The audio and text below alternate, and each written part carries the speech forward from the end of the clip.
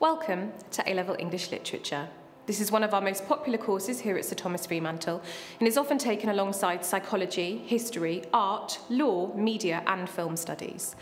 English literature is a course that looks at the presentation of love, gender identity and rebellion in texts spanning the last 400 years.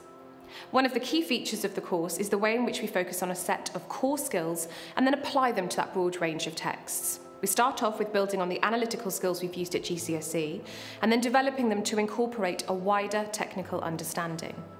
We then look to make connections between texts across time through literary devices and thematic concepts. English literature is one of the most discursive courses on offer. Lessons offer consistent opportunities to debate and explore ideas through discussion.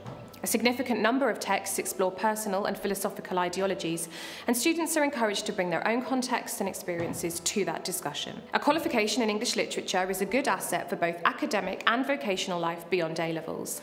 Due to the use of critical, analytical and evaluative skills, applications to degrees in English literature, law, history, philosophy and sociology are all helped by the study of English literature. As the English literature course is shaped by an historical timeline, it's also a good starting point for cultural studies.